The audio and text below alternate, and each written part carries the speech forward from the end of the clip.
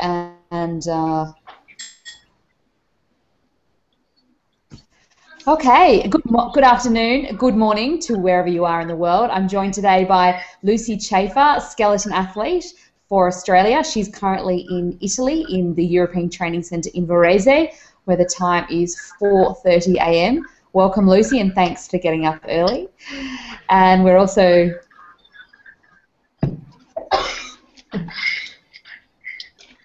no problem. We're also joined by students from Middle Park Primary School in Victoria, where the time is 2:30 p.m. in the afternoon, and also by students from Sampson Primary School in Western Australia, where the time is 11:30 a.m. So I am going to hand over immediately to Lucy, if she can share with us just an update, spend about 5 minutes telling us what she's been doing over the last couple of months, where she is, how her training and competition's going, and then we'll move to questions from the students. Over to you, Lucy.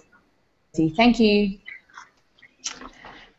Hi, well, yeah, as Frances said, I am currently in Italy at the moment. We came here yesterday morning. It was a very long day yesterday. We came from Lake Placid, which is in New York State, which is about 6 hours from New York City.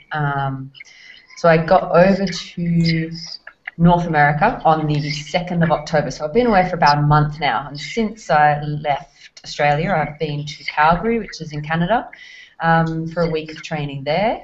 Then we went to Whistler, which is near Vancouver, which was the site of the 2010 Games.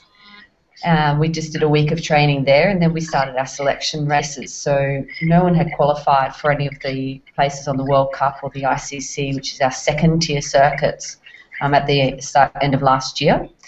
So we had to race each other to be able to see if we could get onto which circuits. So we started, our first race was in Park City, which is in Utah in the United States. And we've been really fortunate that we had really, really nice weather the whole time.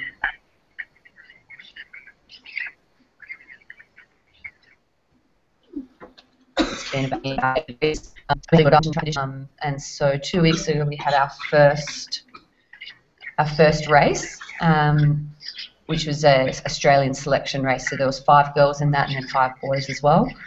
And I ended up coming second by 2/10, which is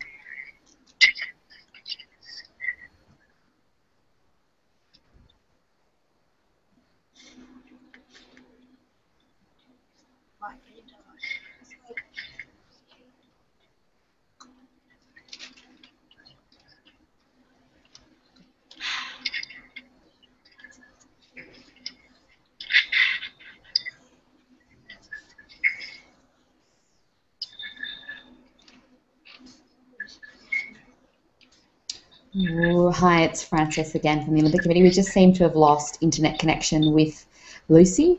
I'm hoping she'll come back online in just a few seconds. But we've just been joined by students from Evans Primary School in Canberra. Is that right?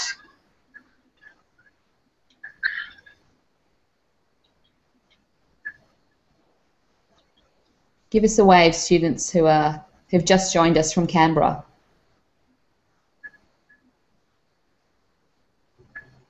No.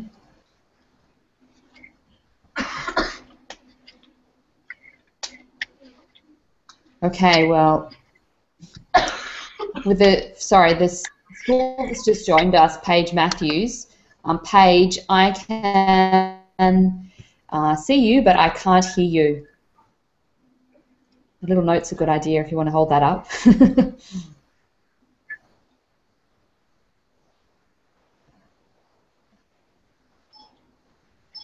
Hang on, Lucy's on her way back, so I'll just pass back to Lucy. We might have a little bit of internet connection with Lucy just because she's overseas. Back to you, Luce.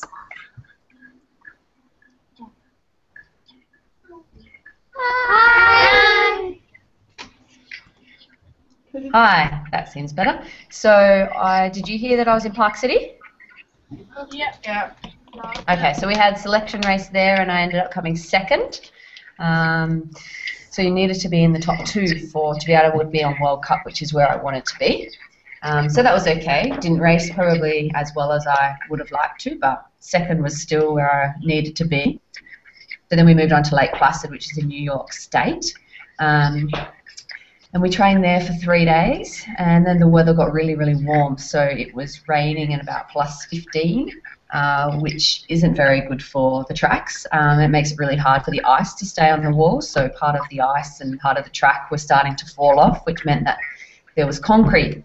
We were going to slide over concrete instead of ice. So they actually cancelled our training on the day before the race, and then actually cancelled our race day. So just to be able to, for safety of the track and for ourselves and runners and things like that. But because we'd already had one, it meant that that selection race due to that selection race was the selection race for the World Cup. So that meant that I had done enough, and so I'm on the World Cup season for this year, which is where I need to be. Thanks. So then we came over to Italy, and I'm here until tomorrow, and then we go to Russia. We have a training, 2 weeks of training on the Olympic track in Russia. So that's what I've been doing for the last month. I got to see a bear in Whistler, which was my first time I've ever seen a bear, which is really, really cool. And we celebrated Canadian Thanksgiving, and we had, all the trimmings, and I made pumpkin pie and all of that, Canadian American things, which was lots of fun. So it's been good. We haven't had a heap of cold weather yet, which is not too bad. I don't mind not having too much cold weather, but I'm sure that will come. That's what a great update. Thanks, Lucy. Thanks for sharing that with us. I might move over to the school straight away, and I might invite Middle Park to ask us about 5 questions, and then I'll move to one of the other schools. So over to you, Middle Park Primary. It's Kismet Park. Sorry, Kismet Park. Who's going first? 5 questions. Okay. Will you be going on a private jet to Russia? No, they do have charter jets. Our federation, with the Federation International Bobsled Skeleton, they are chartering flights because it's so hard to get into Sochi, but we actually fly through Istanbul. We're going from Milan, Italy, then to Istanbul, and then we fly into Sochi. So we're not going to be going on a private jet. Jack, who do you look after the sport of skeleton? There's a couple of people we'll probably look up to. On the boys' side of things, there's the Dukors brothers. They're a Latvian. They're in the Latvian team, and they've been really the ones to beat for the last 4 years or more than that. And I was fortunate enough I actually got to train with them this year, so that was a really good opportunity for me to be able to see how they train and see, what do they do to be able to be the best in the world. And on the girls' side of things, there's a lot of people. Shelley Rudman, who's the current world champion, she's always been a really good competitor, and you can always look to her, and she's the one that, she's also a mum, and she comes back and she strives, and she, just shows that, she became world champion last year, and she's always in the medals. So she's one that I probably look up to and, compete against, and it's always kind of a test of you're going okay if you can be up there with her and sometimes beat her, that, that you're doing all right if you can beat the current world champion at a track. How many schools do you do with Chat to a Champion?